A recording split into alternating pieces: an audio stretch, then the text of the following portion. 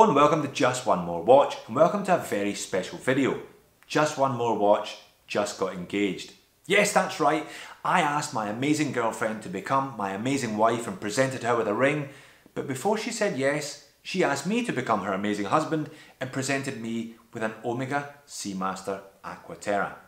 Oddly enough, I said yes, so before you get any ideas, watch and woman are both off the market. But as we were away for the weekend, I couldn't resize the watch there and then, so I thought I'd bring it back and record this very, very special unboxing. So let's flip the camera and get into it. Well, bloody hell.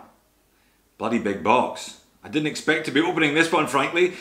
This is fairly off the cuff because I know nothing about this watch. I've tried it on a couple of times, I've looked at them in shops, but I didn't imagine for a minute that my beautiful new fiancé would actually give me one as an engagement present. So I looked at it yesterday. I have opened the box, so I know what I'm getting in here, but I haven't even taken any of the plastic off. Look at that. Look at the packaging you get with these things. Normally I moan about the box, but I think I can forgive this one. I think I can forgive it. Just amazing. Beautiful wooden box here. You get a big, thick, multilingual operating instruction manual, which obviously as a man I will still ignore, and the warranty card. This one came from a small independent jeweler, authorized dealer in Chinatown in Sydney called Schum's. Friend just bought a Speedmaster there, so he took my girlfriend in, my fiance, in and helped her select this one. Let's get into the wooden box then.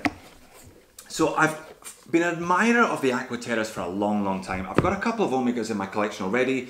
I'll probably do a state of the collection video when I get to 1,000 subs. I've got an old 82 Seamaster, very dressy little thing, and I've also got a pre-bond, which I wore for 10 years and absolutely adored, so big fan of these.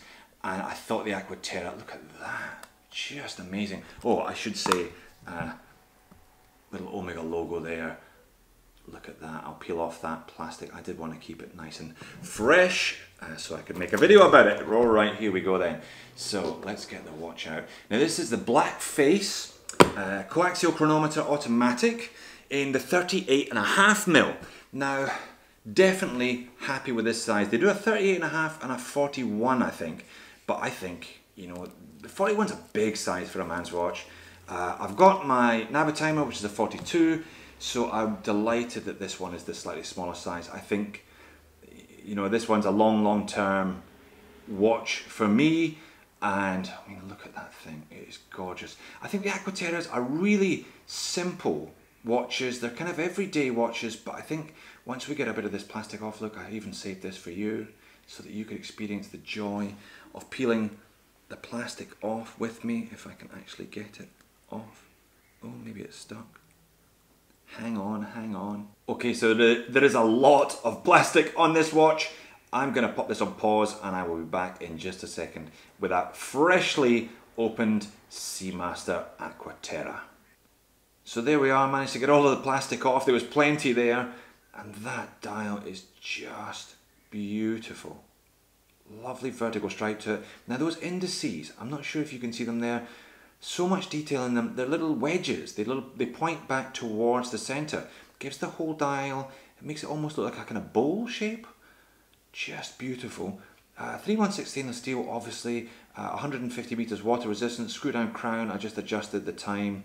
It doesn't seem to have a quick set date, but the hours do rotate quickly, so I was able to set it fairly easily. This will be an everyday wearer for me, so I don't anticipate changing this one around too often. Beautiful mixture of brushed surfaces and polished surfaces, and those lugs, look at the lugs, they kind of twist and curve back down to the strap there, to the bracelet. Just beautiful. And the bracelet's lovely, this kind of butterfly clasp system.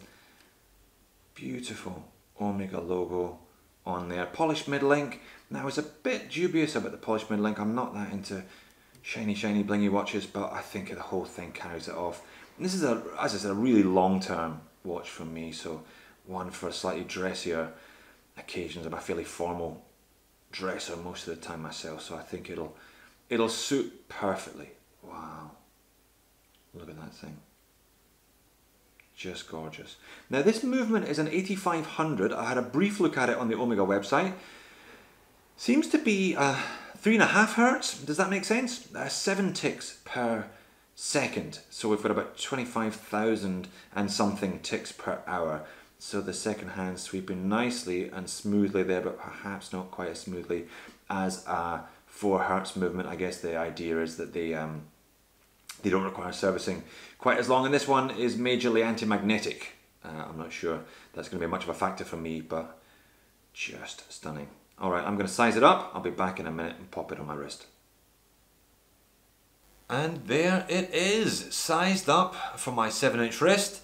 I decided that discretion was the better part of ruining a brand new watch, and I took it back to the AD that my fiance bought it from and had them size it up for me. In the end, it wasn't too difficult, just a couple of little screws and little pins that you push through the middle, but I didn't want to start mucking around with it on my own. I'll know for next time.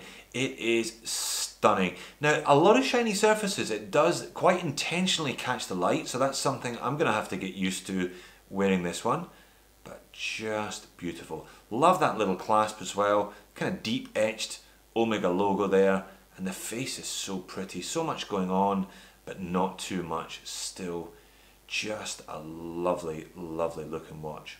Beautiful little indices. Lovely applied logo there also.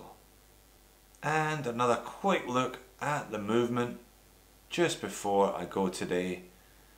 Lovely etching around the outside of the case back, the display case there.